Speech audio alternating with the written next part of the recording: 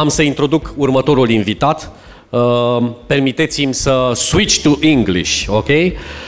So, our first special guest is a renowned international expert in marketing strategy and a highly appreciated speaker at worldwide marketing conferences.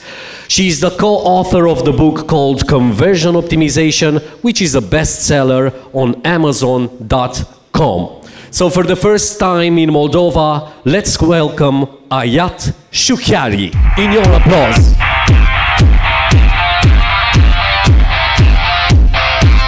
Hello, Ayat.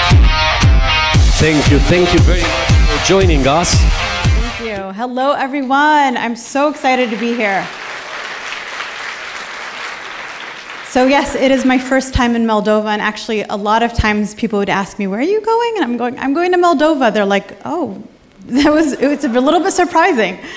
But I'm very excited, and actually just the little that I understood and heard from the panel, it sounds like you guys are at a very interesting point in the e-commerce industry here in Moldova.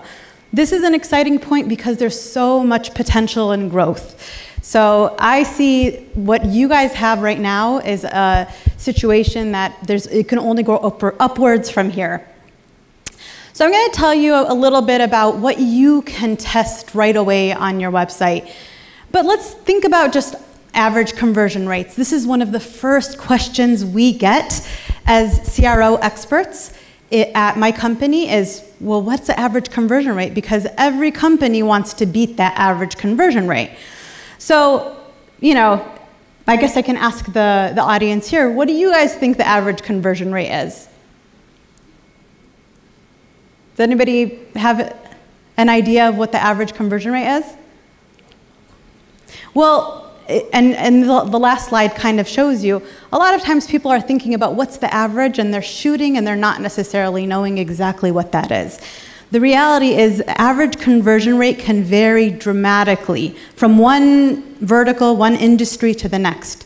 So we always tell, and I thought Cornell, when he posted the Blue Strategy quote about competing against yourself rather than competing against your competitors is super important to think about, right? You want to try to think about, where do I want to be? Look, your competitors can be here and they're trying to make it here. You're at a different level, and that's the way you want to think about it when you're thinking about conversion rates as well.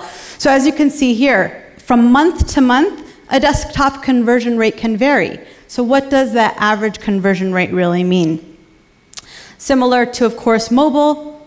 Again, if you're going to look at conversion rates from your perspective and when you're looking at your data, make sure you're at least segmenting by device.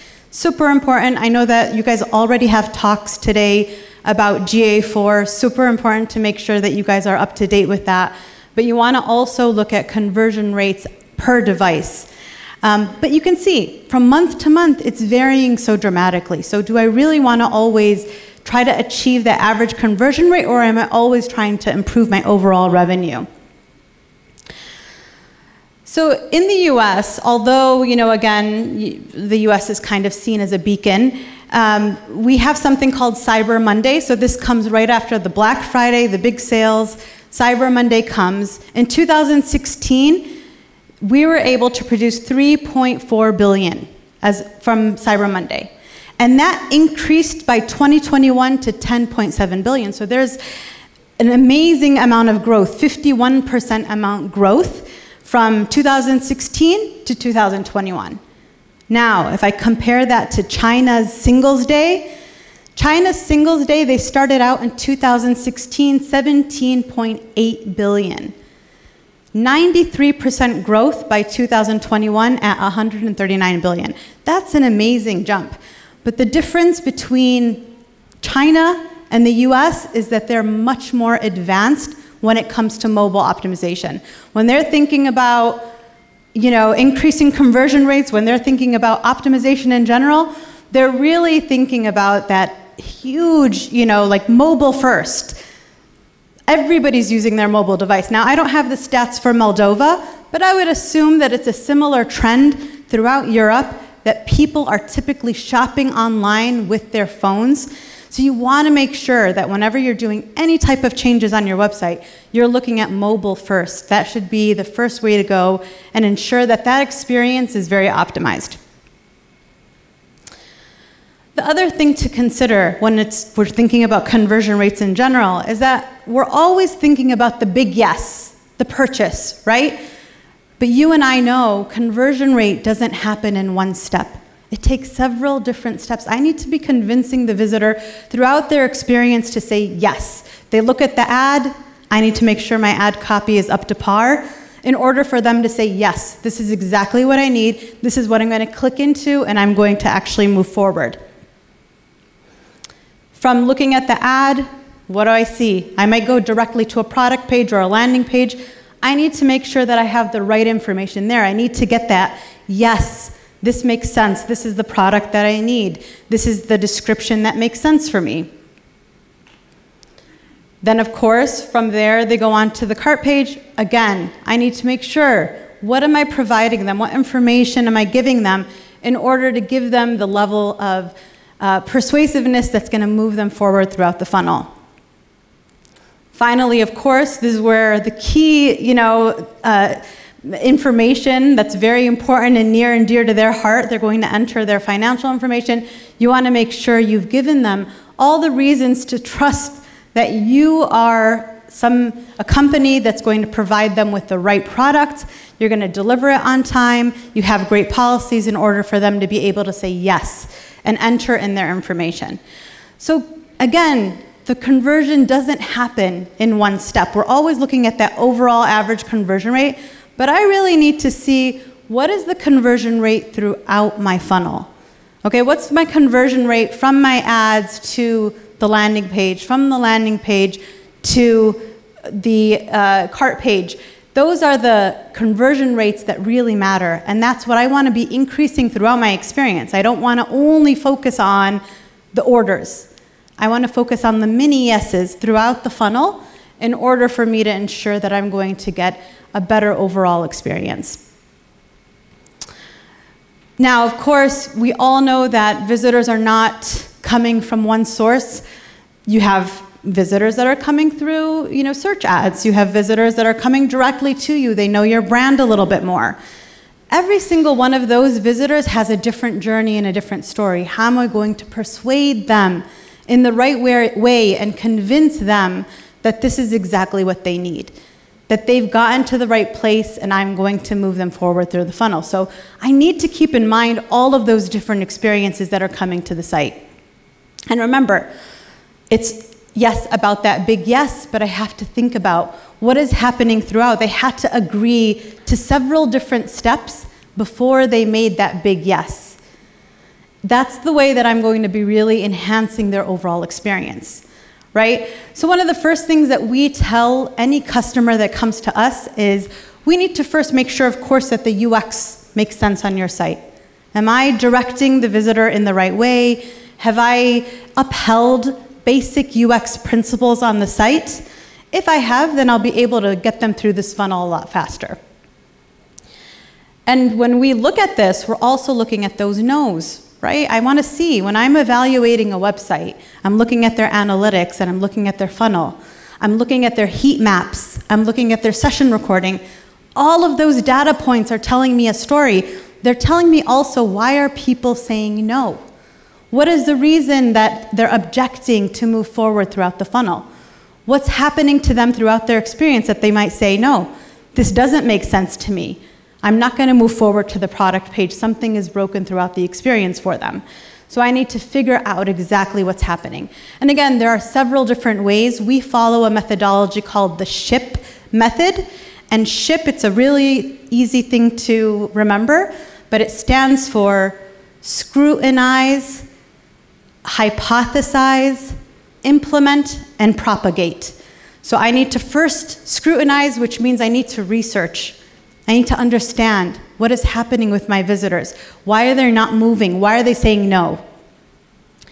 So again, first and foremost, if you're going to be tracking conversions overall and all those different mini yeses and nos throughout the funnel, you want to look at the conversion rate at every single point throughout your funnel. Now, a lot of times I'll give suggestions to my clients, and they'll tell me, you know, we should just implement this. Let's just move forward. It makes sense. It's logical. Everything that we propose to our clients is very logical, right? But I tell them no. Because even if it's a logical solution, it doesn't mean it's necessarily going to work. And it's happened several times. So whenever I'm going to implement anything, I need to A/B test it. I need to make sure that it really is the right solution. I may have identified a problem. I have a hypothesis. Those might be correct. But maybe the way that I implemented the solution simply didn't resonate with the visitor. So I want to make sure whatever solution I do put forth for my visitor, it makes sense. And the only way I can validate that is through A/B testing. So I highly, highly recommend, even if you feel like the solution is very logical, that before you implement it on your website, you make sure that you A/B test it. And again, if you're, just say you have a website, you guys don't have a lot of conversions. A lot of times for sites that don't have a lot of conversions, what we do is we do something called micro testing. Rather than measuring the final yes, the order, I'm measuring how many visitors actually flowed based on my solution from this page to the next page, from product page to cart page, from collection page to product page. And that way I can still do testing because there's more visitors that are flowing in that way, and I can measure, did I increase the conversion rate for that particular page? Because that's what I want to accomplish. Okay, so now we're getting into the good stuff, the case studies. What are some A/B tests that you can take away today and implement on your own websites? Now again, remember what we said about the competitors. It's very important not to just copy your competitors. There's a tendency for a lot of sites to look at what the competitors are doing and just copy them. What works for them and for their visitors doesn't necessarily work for yours. So again, that's why you want to measure it. That's why you want to make sure that the solution makes sense. That's why you want to make sure that you've identified the right problem before actually implementing that solution. So eBay, again, this is not a case study that we've done. We did work with eBay, but not in this capacity. This is their app throughout the years. They started very early on in the 2000s, and when they first started and they released their app, this is what it looked like. This is the screen that you would see when you actually entered. And it's very fascinating to see that over the past many years, this app has transformed altogether. And what motivated them, for example, to place the barcode next to the search, right? So again, this is pieces of data that's coming into them that's telling them that visitors are utilizing this and this is easier for them. But then literally a year later, they changed it, they put a red line through it, they tried to attract visitors to it a little bit more, they changed the way that their menu appeared. Again, they're not making these changes, they have a huge team. They're not making these changes just randomly. They're looking at data points, they're seeing where are the visitors more likely to go, where are they clicking on, they're looking at heat map data, they're looking at analytics, and they're analyzing what's happening on this page and how am I going to address the needs of the visitors even better. It changed so much after that. They added a little bit more to really direct the visitors to where they need to go. And that's the key thing, is you always want to try to remember, where do I want to direct them? Where do I want to make sure that they go? How do I present them with the right pieces of information? The challenging thing that we all have is that we have visitors with different motivations. So one of the key things is first you need to understand what are those different motivations, right? And then based on that, you need to be able to prioritize what are those elements that I'm going to place on the page that make a lot of sense for them. Again, the app continues to change over the years, as you guys can see. It's very interesting to see how the search changes. They try to de-emphasize it at some point, like in this particular case, and then they go back, and the search is actually more prominent than it was before. And again, the reason why they do this is they found probably through their data that when they made it de-emphasized, visitors were less likely to use it, and when they were less likely to use it, they saw a decrease in their overall conversion rates, and that's not what they want to achieve. So again, throughout the years, this is changing over and over again. This is 10 years of eBay app design, and it continues obviously to change and to be optimized. And that's the key thing. The thing is that you're never going to get to a point where your site is just good the way it is. There's always opportunity to change it and to improve it. Your visitors, just like you as a company are maturing and changing, your visitors are maturing and changing. So to think that you can create a site that's just going to stay the same way for many years, it's just absolutely not possible. So this is one of our clients. They sell online, they sell furniture online. And one thing that we noticed is that when the visitors would go to the site, they were more likely to convert if they actually utilized the search. So search was a very big component for them. We also saw that a lot of visitors, for example, returning visitors, had accounts. And the account, and accessing the account was very difficult for them on the site. So how are we going to actually change this for them? So again, these are data points that we were uncovering. Based on these data points, we said, we see that there are a lot of visitors that are utilizing the menu. So how do we make sure that the menu, since we see there's a lot of clicks on the menu, how do we make sure that they have search accessible there as well as the login information? So we created this design where we place the login information. There's also a location indicator because they have several stores. So a visitor can actually click to see if the store is nearby them. And then we added, of course, the search.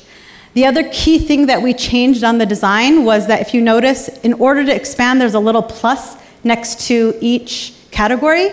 We changed it to an arrow to make it a little bit easier for them to visualize. And that indicator is a lot easier for them to actually move forward with. This was actually able to produce for them a 4.71% increase in their conversion rate. Now again, when we measured this one is overall.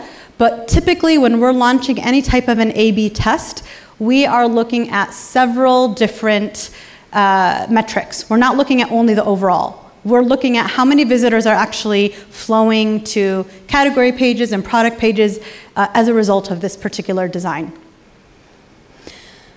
The next one, price on PDP.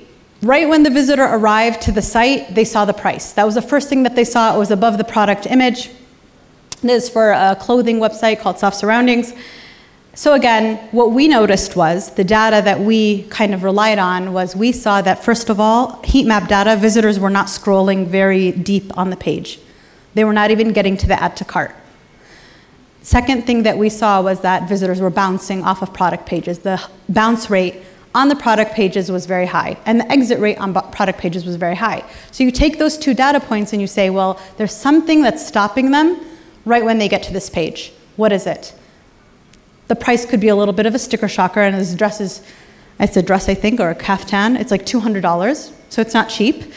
So there might be a little bit of a price shock there. I want to make sure that I convince them and persuade them about my product before I shock them with the price.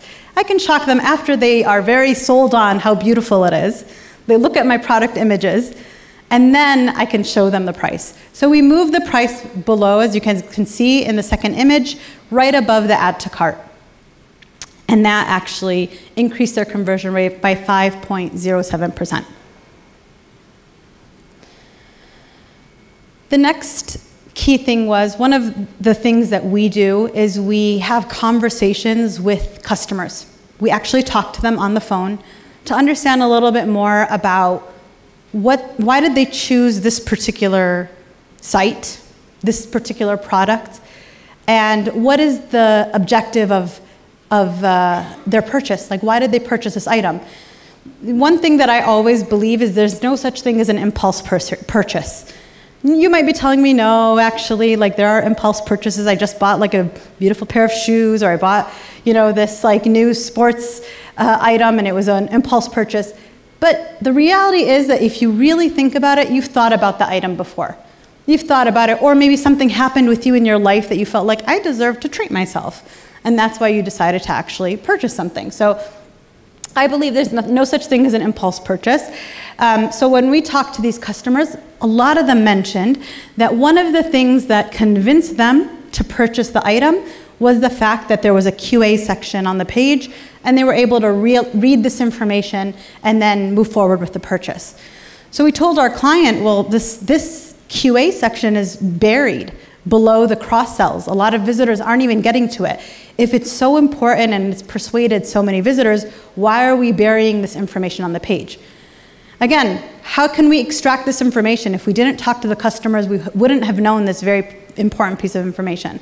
So we moved the QA section above, and we were able to increase their conversion rates by 7.15%. So again, every single experiment that we launched was based in some sort of a data point that we were able to extract from amazing, awesome different ways of collecting data. We're so lucky that we can understand so much more about the visitor. But also customer interviews. Just getting on the phone with them and talking to them, you'll be able to extract so much really great information. This next piece, again, we rely heavily on what we call, of course, heuristics, right? You might be familiar with them. There are 10 different heuristics. You want to make sure that you're addressing them, right? And one of the key ones is ease of use. How do I make sure that it's easy for visitors to navigate on my website? One thing that we notice is a lot of times this is the Soft Surroundings website, the clothing website. A lot of times they'll have cross-sells on the page, but they have to be navigated to a different product page in order to add that item. That's a lot of clicks. That's a lot of work for your visitor. One thing that you want to make sure is you don't want to make them work very hard. The more they click, the more they work, the more they have to think, the less likely it is that they're going to move forward. How can I ease the process? Make it very simple for them. Just with a very quick click, they can get to what they need.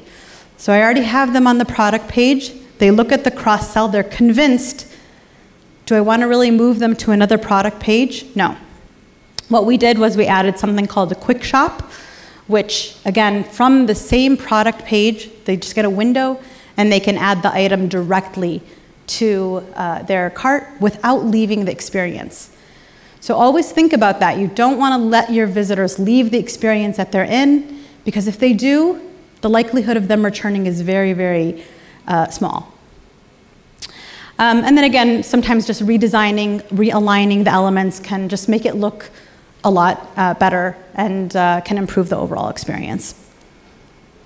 This one actually produced a 5.8% increase in conversion rate, as well as a significant increase in AOV, because ultimately that was our goal, right? We wanted to increase conversion rates, but I wanted to also increase the AOV. I wanted to get more visitors to add more products, right? And I wanted to make it very easy for them and seamless. This is another search one. Search is big, again, depending on your stats. If you know that search actually helps with conversion rate, the one thing that you want to do is you want to make sure it's very prominent. In this particular case for this client, it was tucked away in the menu. The only way that you can access search was on the menu, as well as there's that little icon that you can access it there. So what we did was, as upon arrival to the site, the search would be automatically expanded. The client didn't like this. They didn't like it because they thought it made their site, it wasn't as nice. You know, it didn't look as sexy as they usually like it to look. So they were not very happy with this design, but when they saw that it increased their conversion rates by 10.61%, they were fine with it. So again, sometimes it's not necessarily the execution that you necessarily like. A lot of times our clients say, oh, it's off-brand, it's not on-brand. But again, we're trying to find those solutions that are going to persuade your visitors, that are going to help them, you know, and make things more accessible and easier for them to use. The last case study that I have for you guys today is, of course, you know, any type of incentive. This is one of our elements of the conversion framework, is incentives. How do I incentivize the visitor to move forward? Many times on many sites, they'll say, hey, if you reach a certain threshold in your conversion rate, you'll be able to get free shipping. I don't know, maybe you guys have similar incentives here in Moldova, but it's very helpful. But what they did was they actually wanted to increase their average order value as well. So they added a particular gift with purchase. If you purchase this particular item for, even if it's for an amount, maybe it's a small amount, less than the actual value of the product, then you'll be able to get the free shipping threshold as well as this item. So that actually was an amazing experience for them and increased their conversion rate 7.94%, as well as, of course, increasing the average order value. That was our ultimate goal. Again, sometimes our goals are aligned with increasing the conversion rate, but also looking at what is that average order value. If that's my goal, I want to increase the average order value, I have to make sure that my solutions are doing that. And with all these different A/B testing tools that are out there, you can certainly get to that point where you can make sure that you're measuring the increase in average order value if that's what the objective is for your particular experiment. And this is a bonus one. For this particular site, it's skincare. And if you guys notice on the first design, they have the price. It looks like it's almost like an add to cart button, but it wasn't. It was just the price of the product. So this is one of the first things that we noticed on their website, that the price looks like it's the actual CTA, which could be a little bit, something that could cause a little bit of friction with the visitor. And we want to reduce that friction as much as possible. So we removed the price from that, black border, and we made the add to cart actually that dark color to, again, emphasize and reduce friction as much as possible. And we were able to see a 17% increase in conversion rate. Now, this was a site-wide experiment because this particular design was on collection pages as well as the home page and several different points throughout the website. So it had a very, very, very big impact on their overall conversion rate. So the key thing about powerful A/B testing is that you want to make sure, first of all, that you have a high velocity of testing. You're always testing different things, right? And you make sure that, of course, it is backed in some sort of customer research. I don't want to just look at overall, like I'm just randomly. I could probably put all of you guys together in a room and we could come up with a million different ideas. But if they're not based in some sort of research and some sort of heuristic understanding and some sort of understanding of optimization overall, then I may be just saying something random, right? And not really coming up with the right solution. It's also based on, of course, segmenting. I want to segment my data.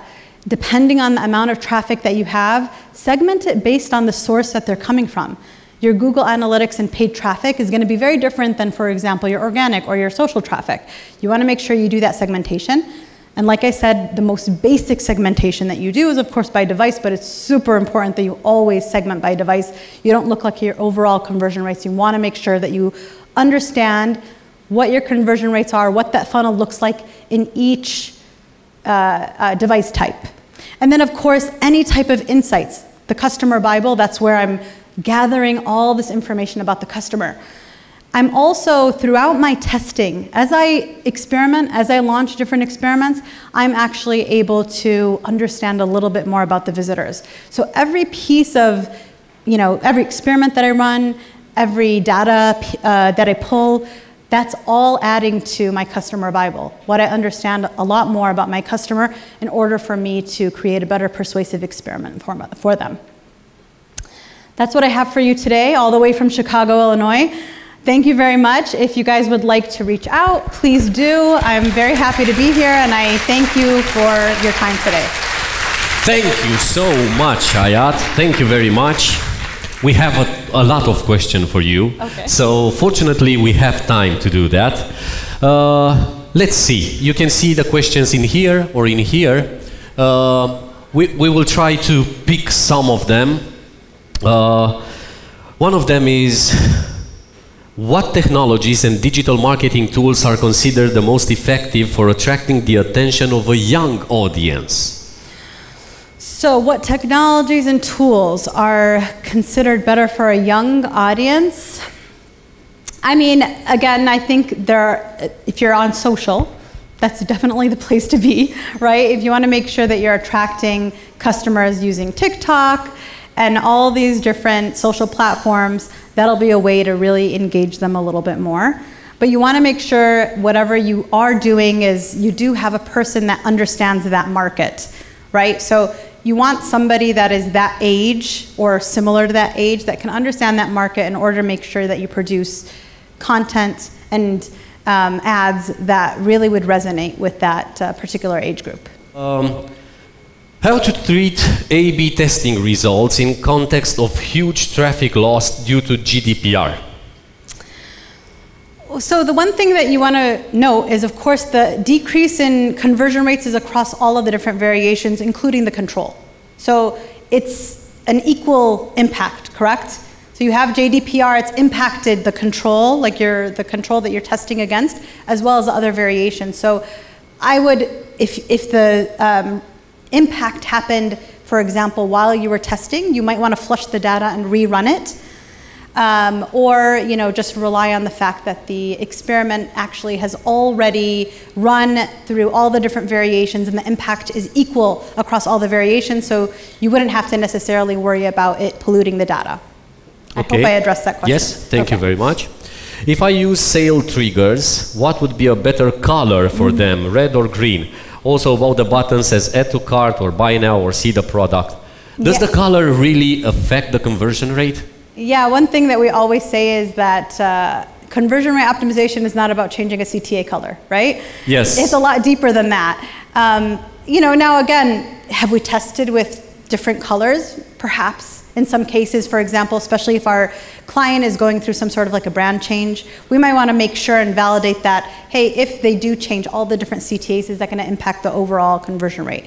But I don't believe that it's going to necessarily make a huge change, right? Like it's not going to be something that's going to impact. A lot of times we say red, for instance, means stop. So or that's just error, one thing to, or something like that. Exactly, and green is go. So keep that in mind. I mean, again, you could test with that element if you have the bandwidth, but at the same time, I always say that conversion rate optimization is definitely not about just switching colors. Of course. And also, Ayat, I would like you to mention to them the fact that when you do A/B testing, you have to change just one thing because it's not multivariate testing, right? And why is that? Right. So one thing is that if I want to understand why this particular element had an impact, then I need to be testing that one thing. If I make many changes, I don't know what affected the visitor. What was the actual impact of the change that I made? So that's why we recommend, of course, that you just focus on one element. Your hypothesis is focused on one element, and that way you can make sure that I measure it and I understand this particular change had this type of an impact on my visitor, and I could take that learning and also think about how am I going to propagate that learning throughout my site. Do you have any examples or tools that you use for optimizing conversion rates that you can share with the audience? Well, like maybe Hotjar, does it help? Hotjar is excellent for session recordings and for heat maps. We use a tool called Figpii. That's Figpii. That one has also heat map session recordings as well as A/B testing. Hotjar doesn't include A/B testing. VWO is a very good A/B testing platform. It also includes some heat maps and session recordings. So I usually like the tools that are a little bit more comprehensive and they include everything so that you don't have to add also many scripts on your site, because as you know, the more tools and scripts on your site, the slower your site is going to be. So in order to avoid that, I usually recommend that you have just one tool, for example, that does it all, as long as it's effective. Okay. Do you also use Google Optimize for A/B testing? It's a question from the audience. Well, so Google Optimize, as you know, is sunsetting, which means that it's no longer going to be available. So we have used it in the past, but I believe in September? Yes. September, it is no longer going to be available. So if you're using Google Optimize, you definitely need to find an alternative. And again, I did share my information, so if you guys want to reach out to me, I can make some recommendations for you. Excellent. Another question, but the question is, what are your top 5 most impactful tips? But I would say at least one. What is the most impactful tip for an online shop that is already pretty well optimized? So I would definitely recommend customer interviews. We utilize a specific methodology called jobs to be done theory. So whenever we interview with that in mind, and we use that particular script, and it really helps with the providing more insights and information about what are the visitors thinking, why did they select my brand versus any other brand. So I would highly recommend that. I'm going to add one more, is do a walkthrough of your site periodically. So many times, one of the first things that we do with our clients is we get on a call with them and we do a walkthrough from their ads to their landing pages to the whole entire different experience, and we're looking at every element on the page and asking them different questions. And a lot of times they're in shock. Oh, what is this doing here? Oh, why is this not functioning properly? Oh, so it's very revealing, and it's really great to always have that as a consistent function in your organization. Another one, can artificial intelligence be used to improve websites and online shops? How exactly? Do you think we reached that milestone already? Well, yeah, we've been utilizing it actually in some ways. Yep. Like for example, for copy, it's been excellent. Okay. Even if you can't take the copy immediately from ChatGPT or whatever it is that you're utilizing, you can certainly get inspiration from it. So there's a lot of really good ideas there. Recently, for even the jobs to be done interviews, usually when we conduct those, we collect a lot of information. So we had one of our team members input that information into ChatGPT and ask several different prompts of what are those motivations, what are the things that have persuaded them, who are the competitors, all this, and it was able to produce actually some really, really great insights. So I definitely see that there's a future for AI in e-commerce. Of course, obviously recommendation engines, personalization, but at the same time also just from a CRO perspective, I'm excited about what we can do to utilize it in order to create even better experiments. So I'm excited to see what happens, but I do believe there is a future there for sure.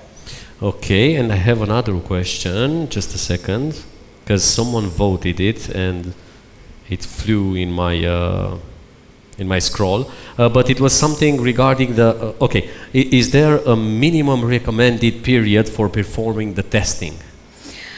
So the minimum, yes. So whenever you conduct any experiment, you want to make sure that you calculate what the sample size is for that particular experiment. And again, it depends on what your primary goal is. So if I set my primary goal as the order confirmation, then I need to make sure that I calculate what that sample size is. And that'll tell you that the minimum is, for example, 4 days or 1 week or 2 weeks, depending on the amount of traffic and the conversion rate that you get. Now, if you do get a sample size that is less than 1 week, I would recommend to make sure that you at least run an experiment for 1 week. Just in order for you to make sure that you've ran the experiment through an entire business cycle and you understand all the different days of the week and how the visitors are performing and whatnot, and you've calculated all of that data. So at least 1 week, but make sure that you calculate a sample sizing. If it's longer, you want to make sure that it's running that period of time before you actually conclude it. And don't get excited. If you see really great results in the beginning, don't get excited. Let it run through the sample size. Excellent. And I promise you one final question. Is there a way to measure the results, the conversion rate and so on, of branding campaigns or something regarded to content marketing? Subjective things. Right. I mean, so you can test, for example, if you're on, for instance, Shopify. Many times we'll have clients that'll change their entire theme, and then you can see whether or not that change of the theme, which usually is because you have a change in branding and whatnot, what type of an impact it actually had. So you can test actually, one theme versus the next. So there are ways to actually measure that and test that, and I would recommend before you make a complete change just to see what type of an impact you're going to have. Server-side testing, we've also done that before in order to make sure that, again, when they're migrating to a new platform or whatever it is, that we're able to measure what type of an impact it's actually going to have on their conversion rates.